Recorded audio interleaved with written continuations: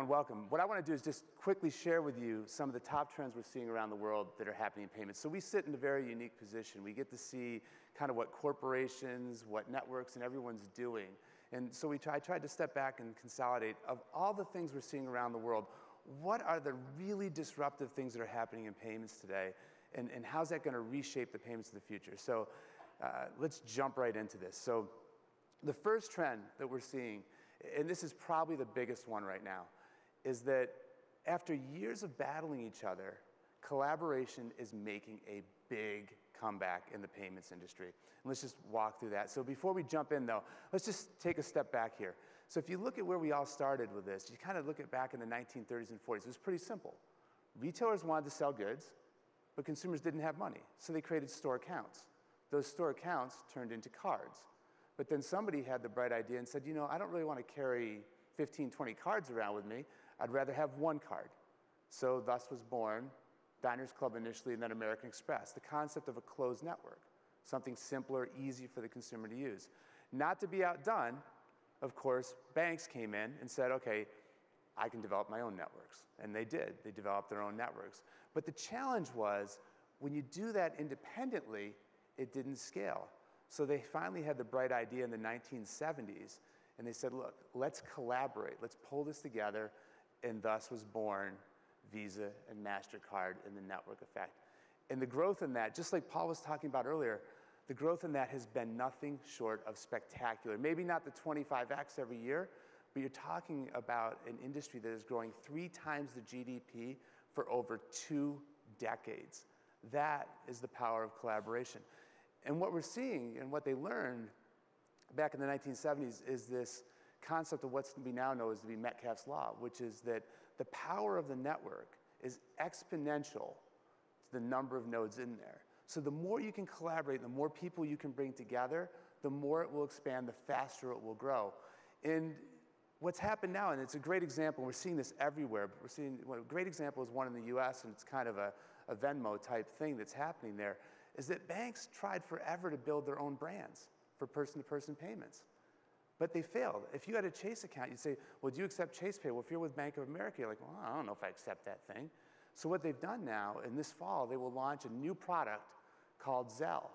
And it's a network with one brand that's digitally driven, built off of APIs, that will allow you to go from any bank, pretty much to any other bank in the United States, and make an instant, real-time payment without having to leave that cash in a third party. Think about the potential of that. And don't just think about the potential of it being able to do it inside of a bank app. Think about the potential to now bring those APIs right into your SMS, right into Facebook, to syndicate that capability everywhere that you want to be. It's truly the power of the network. What we're learning here, and frankly what we're relearning, is that payments is not a winner-take-all game. Payments is a collaboration game. So switching gears here and just going a different direction, the second thing we're seeing right now is peak rewards. And if you look at this again, US side of this, is that since the Great Recession, spending on rewards card has just exploded through the roof. We estimate through a combination of cash back, points, air miles, last year, US consumers got $15 billion in rewards. But what nobody's paying attention to, and what we're seeing behind the scenes, is this tug of war. And what's happening is, while banks are increasingly using rewards as a way to get more and more consumers in, again, when you look at the ROEs in this industry, you're talking about an industry that has ROEs north of 20, maybe upwards of 30%. They've made incredible investments to the point even where some banks have had to announce earnings hits because of the rewards they're giving away. The challenge is that the fuel for those rewards, interchange, behind the scenes, is undergoing pressure, right? The Costco deal has not gone without notice. You can see the headlines here, basically for free. Merchants are looking at this and they're saying, hey, why am I not getting a part of this? So what's happening behind the scenes is you're seeing now capitalism take over. You don't need to regulate interchange rates to make it work. In fact, what's happened is the competition between these two is coming in. So we're hitting a point now of peak rewards. And what this means for the industry, we'll talk more about this in a few other trends that we're seeing, is that we need a different playbook, right? We've got to start looking at other areas and how we can grow our revenue streams outside of the traditional way that we've grown for the last 15 or 20 years. So just, again, going in a total tangential direction here, next trend we're seeing is that account numbers are no longer numbers. They're becoming code. And it's rewiring everything that we do. And it will radically change how we think about the execution of payments over the next decades. This won't happen overnight, but it will happen, guaranteed. And what it is if we think about it, all of us know this. We think of our accounts as a number, whether it's our bank account, whether it's the card number that we have. But the reality is when EMV came out, what happened is inside of that chip is no longer a number. It's actually code. It's Java code. And when that chip is inserted, that Java code can run every single time. It can generate new numbers every single time. Think about the ability of this to extend now the concept of your account is no longer an account, but it's code. And how do you place that code and where do you put it? So let's just switch gears and talk about one area that's already happening, which is tokenization. So tokenization, I think all of us know this. You've probably seen it with Apple Pay and Android Pay for any of you that have been in this space. What tokenization allowed us to do was it allowed you to take the code, the account number, and to put it remotely into a phone. And it seems simple in retrospect, but think about this. This is the first time ever that banks have allowed somebody else to control effectively their card, their user experience, and where it's going to sit. And it was all enabled by the fact that somebody realized that the account numbers are no longer numbers, they're actual code. And you could put that code somewhere else. Take the example, and Paul was talking about this online, and we're seeing this happen right now. Think about online and today when you enter your card number. Think about a future now where instead of you entering your card number, once you've authenticated yourself, just a snippet of code goes to the website. That code now can only be used at that merchant. If it's stolen, if they have a break-in, it doesn't matter because the code can't be pulled over somewhere else to be used. The opportunity here is tremendous. And this is not occurring just in the consumer side. I use the consumer examples because they're easy for all of us to understand. This is happening in the commercial, corporate, international side. You can take this technology across the board. So the next trend here, so we're all becoming merchants. And again, Paul, you kind of mentioned this is very hard out there. There was a company back in 1999 that had a really bright idea. They said, people have these things called Palm Pilots. Now, many of you in the audience may not remember these Palm Pilots. I see somebody raising their hand. Thank you. But what they wanted to do with the Palm Pilots was they wanted to use the IR code to basically beam money back and forth between each other. The challenge they had, you could easily send the money. Somebody could enter their card. The problem was nobody could accept the money. So what they did was they said, okay, let's solve the problem not of payments, but let's solve the problem of acceptance. The name of that company? PayPal. They solved the ability for individuals, for small businesses, for all of us to take payments. What they realized was the problem wasn't in payments, the problem was in acceptance. When you roll that forward now, it's just exploding. We talked about this already, the ability for person-to-person payments and how that's expanding, the ability, Venmo, PayPal, Zelle, what's occurring there. We've also seen the advent of personal terminals, whether it's with Square, with its iZettle and the components on that side. And I think eventually, PayPal has it right. You are going to see the ability, now that you've got NFC on most of the phones coming out, for the ability just to turn one phone into a terminal, tap it up against the other phone, and make a payment instantly, right there. You know, one thing I've learned in payments from personal history is that there are no bad ideas, there's just simply bad timing. And I think now is the time that this is going to happen. You are going to see everyone become a merchant. So taking another look at this, the other trend that we're seeing out there is that fintech is maturing, and you're realizing that it's not about fintech, it's about fin and tech. And what do we mean by that? What we mean by that is that when we see the venture capital money that's going on up there, increasingly that money is going towards collaborative fintechs, companies that are enabling banks to take advantage of the technology. And actually, Canada is the global leader in this trend right now from all the research that we've done, with over almost 2/3 of the investment now going towards collaborative companies versus competitive ones. And just to give you an idea of some examples out there, if you take two of these on the right-hand side of the page, the company's called Blend and Roostify. If you haven't heard of them, what they've done, they've taken the concept of Rocket Mortgage, if you've seen those ads, and the simplification of a mortgage. They put it in a cloud-based service, they've marginalized the cost, and they're plugging it into every community bank that they can get their hands on across the United States. There are literally, in the next probably several quarters, you are going to see banks be able to launch Rocket Mortgage experiences across the board at a marginal cost because of fintech taking the cost of capital out of this problem and making it the barrier of entry very easy. That's a great idea of collaboration. The second one in here I'll just point out is Ripple. They're going to talk to, I think, us later on today. Another company out there using the power of blockchain, not to create a new competing network, but to create a network for the banks, with the banks, and to make that happen on that front. You'll see this trend continue over the next several years. Paul mentioned this earlier too, and I completely agree. Mobile is going to change everything, and one of the things it's going to do is it's going to bring plastic to life. So when we do our surveys out there, what we found is we've actually found when you look at mobile payments at the point of sale, it's actually stalled. For the last 3 years, it hasn't moved at all. So we went back and we asked consumers, we said, well, why aren't you using mobile payments? And you can think of it as acceptance, privacy, security, none of that. That was not the issue. The issue was there was no value in it. And when you think about it, what we did with mobile payments is all we did was take this dead, mute piece of plastic and we dropped it onto a phone.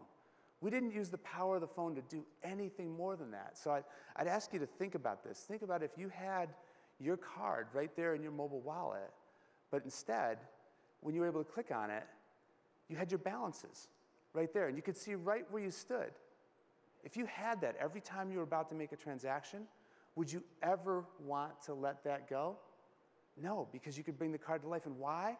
Because it puts the consumer back in control of their finances. If you want to know where this is going to happen first, it's going to happen first in Europe. Because with the advent of PSD2 and the APIs that are being created, it's creating a whole set of open API frameworks that are going to allow third parties to take bank information and put it into that and start bringing those cards to life. The challenge for banks on this one is that 90% of the app usage is basically checking your balance. Imagine if that balance goes outside. You have to be thinking about how this ecosystem is going to evolve in a radically different way. Next trend here is AI is everywhere. And I can tell you from experience here, every single day we're getting a new request to do AI somewhere or another, use it in whether it be fraud or whether it be AML or other parts of it, but that's not, I'm going to try to bring this to life a little bit. So what is AI? I think first a good definition that we start with is that what AI is just three things in our minds. One, it's the ability to sense. So it's the ability to use computer algorithms to see and detect, to detect the stop sign, to be able to see that there's a telephone pole there, to see the person in the background mowing the yard, to see the fence, just to simply sense what is out there. The second is its ability to comprehend, to then take a look at that and say, of all the signs in there, which one's a stop sign, which one's a speeding sign? How do you detect all that? How do you figure out and categorize this? But most importantly, what AI is about, it's about the ability to act and learn over time, to see what you're doing and then to adjust as you go forward. So let's take another example that's just using the mobile concept to bring it all to life for us. Say you're standing at a gas station, you're filling up. Up pops a message. Would you like to get 5% cash back? It's able to geolocate where you are. It's able to tell based on the Wi-Fi signal strength that you're not sitting in the convenience store, but instead you're at the pump. You've got that, drops that message right in. Sure, why not? I'll click on that thing. Then up comes your wallet. But it turns out that was a Chase card. It says, would you like to switch your card? Sure. Hit the button, switch the card switches, automatically brings it up. You can take this one step further. By the way, I thought about using Canadian cards in here, like having a TD card overtake a CIBC card or something like that, but I figured I'd avoid the hate mail from everyone, so I used US cards instead, sorry. I think it's a safer play for me. But you can take this to the next level and not even have to worry about it. What some people are looking at right now is just the ability to walk into a store and then it automatically picks up the card. That's the power of AI in action. But the challenge is this. For all of us in this industry, and this is another part that we've been dealing with quite a bit, is that we've built an industry uncertainty. As bankers and as regulators, we like to know what caused what. What were the variables that I put into that, and how did I make that happen? The challenge with AI and artificial intelligence is that you can't decipher how it works all the time. You can't give a simple answer that this variable determined that. Imagine that you want to use information, let's say from from somebody's social network feed to determine if there's fraudulent transaction going on. How do you explain that to a regulator? So what this means for us is it means to truly unleash the power of AI in this industry is going to require, again, collaboration. We're going to have to rethink our bank and regulatory frameworks. And if we don't, we're going to fall behind because this technology is incredibly powerful. So just moving on here. Remember, we talked about peak rewards earlier. So where are the new revenue streams going to come from? So let me just walk you through kind of what we call payments plus plus and where the new opportunities lie. So a very simple example of this is Google out there. Google has a new technology that they're using called SmartTab. And what that technology allows you to do is when you're making a payment, it allows you to immediately, in parallel, deliver a loyalty card. And the way that works is that the terminal senses that you're at, let's say, a Canadian Tire store, for example, boom, instantly delivers the loyalty card, never have to worry about it. Load once and forget. Very convenient, very simple out there. But you can take that technology to the next level, and people are starting to look at this right now. And think of it this way. Think about it. You're walking down an aisle. You can pick up coupons off the shelves automatically. When you get to the point of sale, those coupons are loaded into your phone. And when you go to tap and make that payment, those coupons are delivered automatically. And this is not about what you've seen with all the, the card-linked coupons where you have to give it off, where the merchant has to step in and pay. This is about getting other people, packaged goods companies, to pay for those coupons. You can also take this technology one step further and think about it really close to home. Imagine that the consumer's in store and they're buying a large ticket item. The coupon can be as simple as something like 0% for 6 months. You can pay over 6 months. You can pay over 12 months. You can tie in promotional financing offers with all of this technology. If we're going to look beyond rewards, we need to look at how the consumer is using this at the point of sale and what additional benefits you can provide them. And look, this is not a charity. So to give you an idea of the potential size of this and what people are looking at right now, in the US alone, packaged goods companies spend over $200 billion between advertising and coupons in that space. Yet 99% of those coupons are still delivered via paper. If you talk about an opportunity to collaborate, work together, and drive scale, it doesn't get much bigger and better than this, and it's sitting right next to what we do every day, which is payments. All right, last but not least, and just bringing this home here, is that user experience, and some folks talked about this yesterday, is absolutely the new gold. But let me explain to you what this means, is that when we look at this, banks traditionally always look at user experience versus their competitors. They make checklists. We see it all the time, the matrix, my features and features. Do consumers look at that? Do they compare one bank's feature list to the other? No, not at all. What consumers compare you to is they compare you to, first and foremost, your experiential competitors. They compare you to the PayPal experience. They compare you to the Venmo experience. They want to see that your experience is as good as that. But they are also comparing you to what we call your perceptual competitors, to your Ubers, to your Facebooks, to your Amazons. They want to see, and they expect your experiences to be as good as that. So benchmarking yourself against your competitors is kind of the old game. The new game is you've got to be thinking about that across the board. And last but not least, I just want to wrap this up, something that's close to home for me, having spent several years building out the mobile payments industry in the US, is that the question I always get is, why are Google and Apple interested in mobile payments? One thing I can tell you, they are not interested in mobile payments because of the network. They do not want to get into banking. What they understand better than anybody else out there is that the value is in the user experience. And search is a great example of this. 97% of the time when we do a search, we're not interested in buying anything, but you own that right away. You own the ability to monetize everything around it. And that 3% is gold for that 97%. The same thing holds true in payments based on the research we've done. About 97% of the time, you just want to make a payment and be done with it and make it simple. But the 3% of the time that you're interested in those coupons, those offers, that promotional financing, creates enormous value. And sitting there is really the opportunity. But this will not happen without collaboration. So hopefully you enjoyed that. Thank you very much for everything.